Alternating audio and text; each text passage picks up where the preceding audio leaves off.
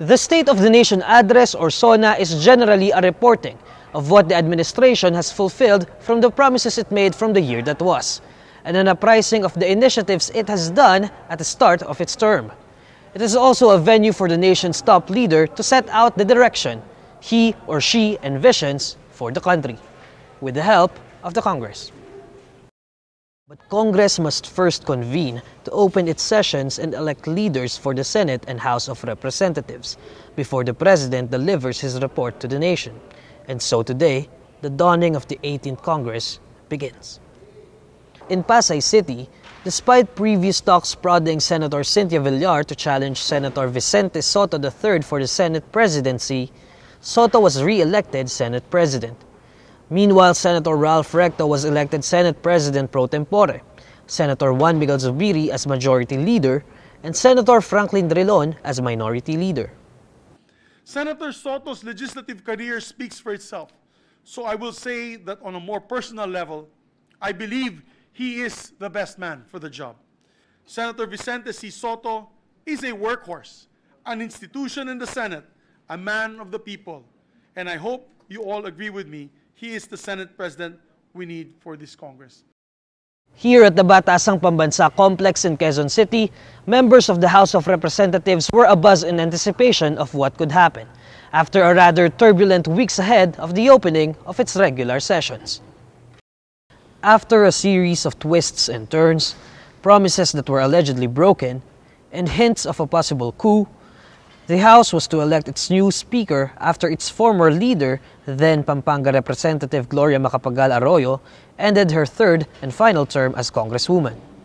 At 10 a.m., the House session opened presided by the Acting Secretary General. Almost immediately, nominations and elections for the fourth highest government official of the land commenced.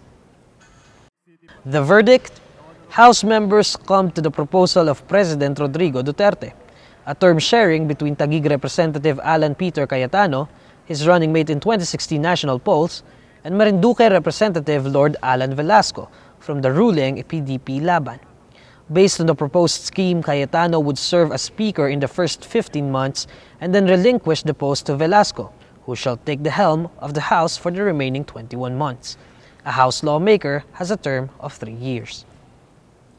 I, Alan Peter Compañero S. Cayetano, of the 1st District of Taguig City and Pateros, having been elected as the Speaker of the House of Representatives, 18th Congress, so help me God.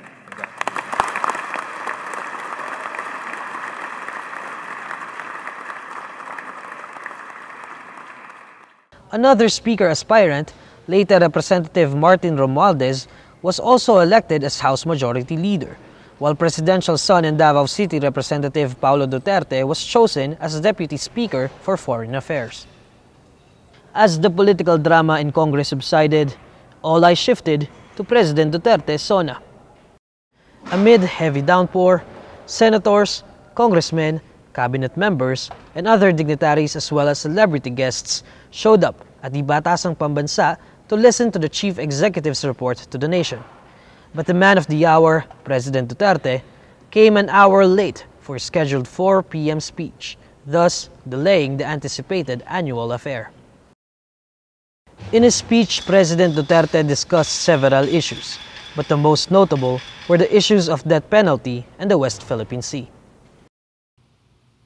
I respectfully request Congress to reinstate the death penalty for heinous crimes related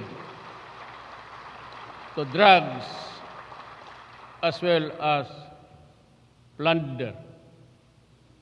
On the matter of the Philippine,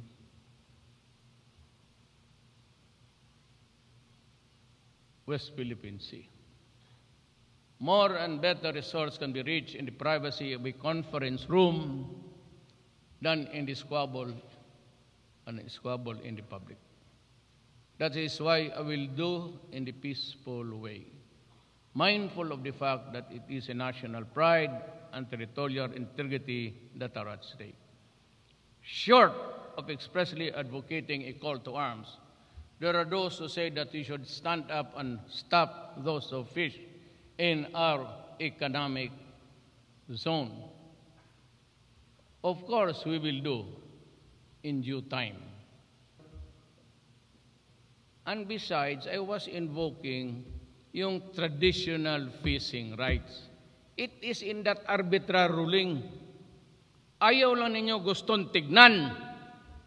It is mentioned there that even before countries were in existence, people around an ocean or a lake had already been fishing there for generations. And that is why fishing rights are allowed. 3 years, the time left for President Duterte to lead the country and fulfill all his promises, which catapulted him to power. Will he succeed? No one knows. But one thing is certain, the public is closely watching, waiting. This is Neil Arwin Mercado reporting for INQUIRER.net.